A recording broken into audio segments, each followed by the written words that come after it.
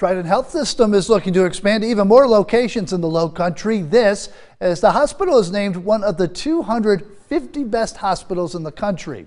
This is Jordan Siopa caught up with the CEO of Trident to see where they're planning to go next, and also got an update on another big project.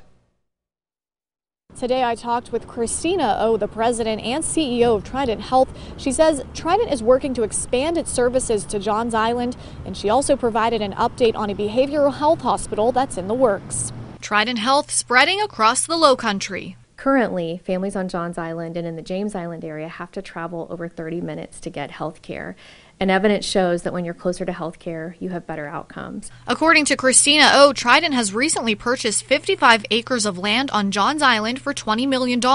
She says what goes there is up to the community. A really key part at this point is planning for what's needed in that area. And this is where the fun begins. This is where we get to work with community leaders and residents to talk about what type of health care they need close to home.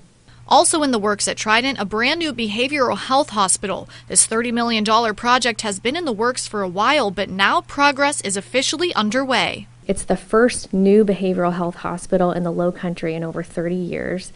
And we're going to be able to take care of not just adult patients, but also adolescent and geriatric psych patients. The 60-bed facility will be located along Ingleside Boulevard with official groundbreaking happening early March. So it's really exciting that we can bring this specialized behavioral health hospital close to our Trident home here, but in a dedicated space for those patients. O says that behavioral health hospital is set to open in summer of 2023. Reporting in North Charleston, Jordan Siopa, Count on 2.